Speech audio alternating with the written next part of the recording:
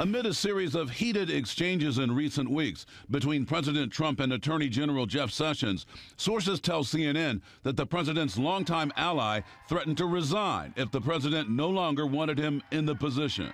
How would you describe the president's level of confidence in the Attorney General, Jeff Sessions? White House Press Secretary Sean Spicer declining to answer when asked on Tuesday.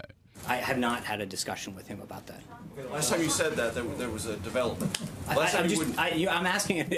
answering a question, which is I have not had that discussion with him. The White House still has not clarified the president's position. One official telling CNN they wanted to avoid giving a definitive answer. The president has frequently contradicted his aides in the past. A Justice Department spokeswoman telling CNN Sessions is not stepping down. I have recused myself in the matters that deal with the Trump campaign.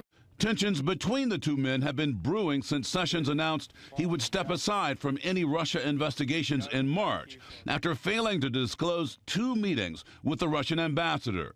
And I not have communications with the Russians. Trump was reportedly furious with the recusal, believing it triggered a chain of events that ultimately intensified the Russia probe, leading to the appointment of special counsel Robert Mueller last month.